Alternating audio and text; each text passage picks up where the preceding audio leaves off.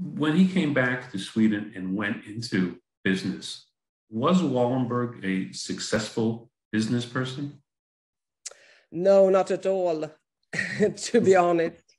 And according to himself, definitely not. He had higher expectations on himself that his grandfather, of course, had nurtured.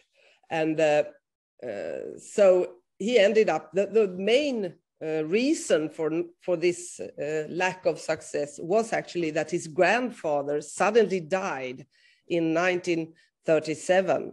So the grandiose introduction into Swedish business life that his grandfather had promised him just didn't happen.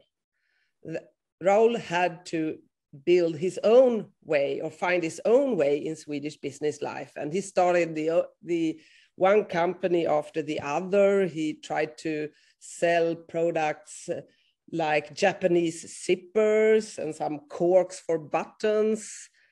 It was not until 1941 that he ended up having his first permanent position in an, you could say, a Swedish-Hungarian import-export firm, which imported mainly groceries from Hungary, like poultry, geese, etc.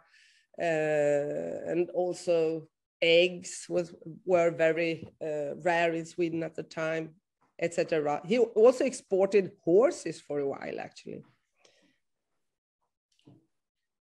But it was, of course, to be a director at this small Swedish-Hungarian import-export firm was not exactly what his grandfather had in mind, giving him his education.